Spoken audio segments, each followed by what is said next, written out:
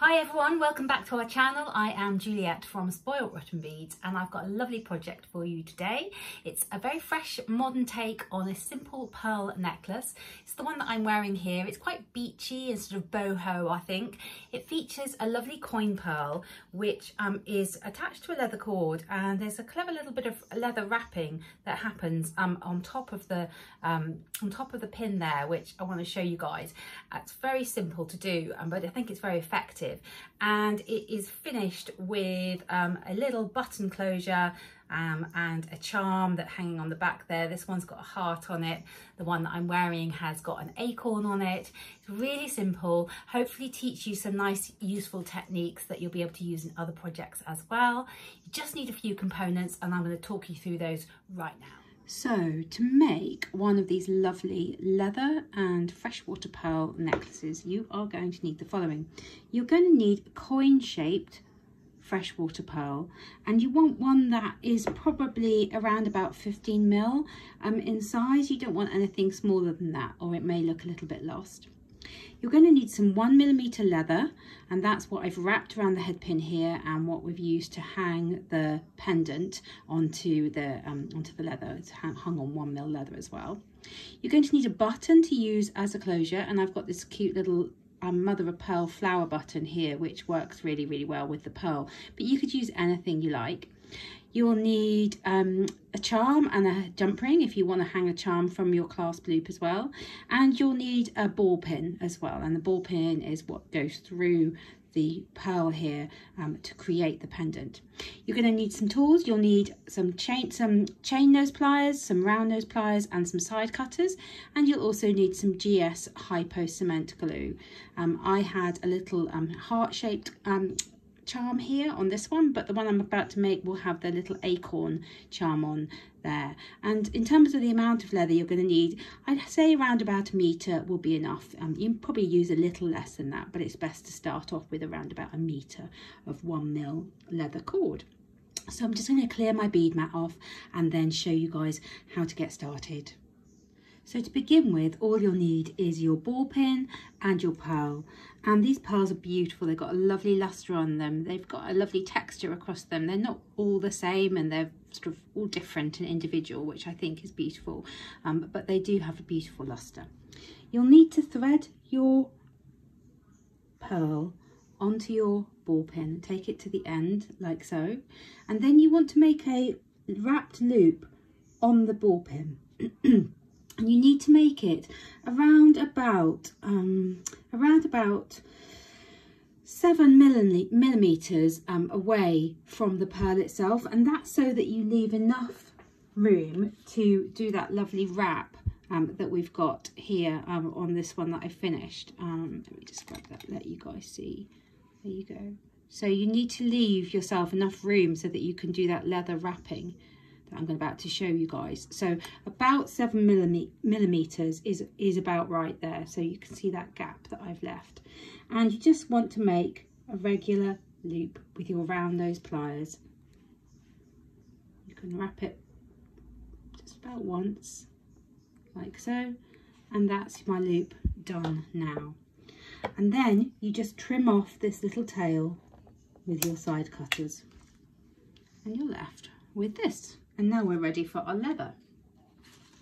So I've got my length of leather here, and you'll only need around about 20 centimeters for this bit of the necklace. So you probably use a little bit less than that actually, but if you work with about 20 centimeters, then it's going to be about right.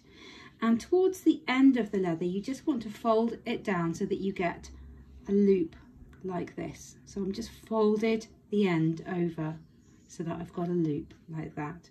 And I'm going to take that loop and grip it against the pearl with my thumb and forefinger. And then I've got a nice long piece of leather here. And what I'm going to do is start wrapping this long piece of leather around, trapping this tail as I go and covering up that ball pin, and I'm wrapping it down towards the pearl and towards that loop. And when you get to the pearl, you can give it a couple of extra wraps so that it kind of gets a bit thicker as it reaches the pearl there. Oh. There you go. Now what I'm going to do, hold this in place and take my piece of leather that I've been wrapping with, pop that through the loop there, like so. And then the tail from the beginning, I'm going to start to pull, and as I pull, this loop will close up and it's all going to be nice and secure. So you can't see what's going on under my thumb at the moment, but that loop is closing up as I pull it all tight, like so. Just give it a little tug and it's nice and tight there. And that's how you make that clever little wrap of leather there, which looks really cool on top of the pearl. And then you can just take your cutters and trim off the ends of leather that you're left with, and it's actually nice and secure. But what I like to do at this stage to make sure that, you know, it really stays secure as the person wears it is to just pop a little dab of hypo cement where those ends of leather are. Okay, and that's your little pearl pendant all ready to go then. So you see how easy that is. You do get the hang of it. Let me just take it up to the camera, let you guys take a look, see what it looks like. Really pretty. And now you're ready for your length of leather that you're going to use to hang the pendant on. So first of all, what I'm going to do is thread on my little mother of pearl button there, and this is what's going to form the toggle clasp. And I need to tie a knot in the leather nice and close up to the base of this button. So I'm just going to wrap my leather over, and then I'm just going to use my pliers to pull the ends through the loop that I made. I find it easier to use pliers to do that. Slide that knot down so that it's nice and close to that button, and that's my button attached. And then I am going to trim off my tail of leather. Now I like to trim it at a little angle so that you get a little point on the end here, because I think it looks nice and professional. And now, before I go any further, I need to thread on my pendant.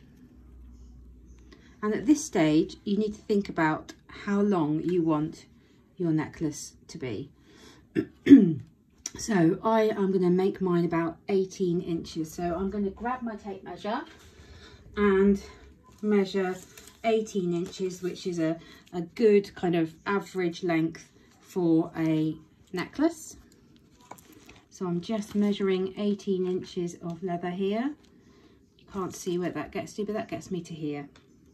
So I know that that point under my fingers there is 18 inches.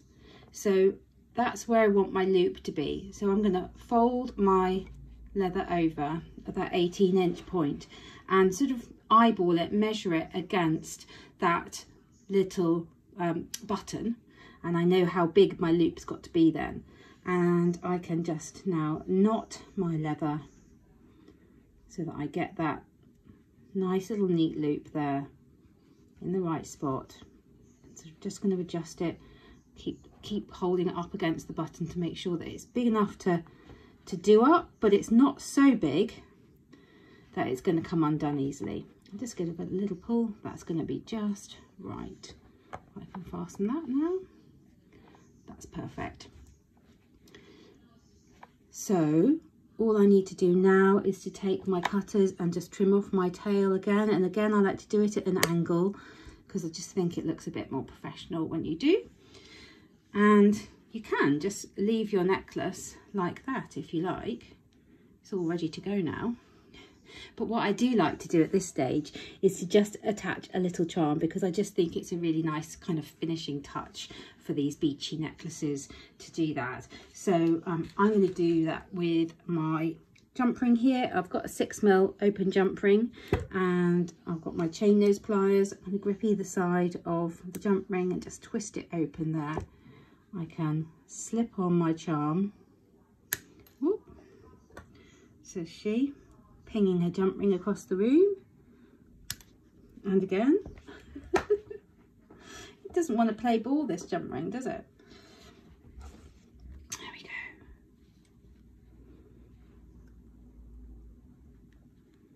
There we are, finally. There's my little charm on my jump ring there, really pretty. And I'm going to attach it to the loop that I just made, because I do think that looks really pretty just on that clasp loop. It's just a nice little finishing touch, really, that will just sit on that clasp loop there, that little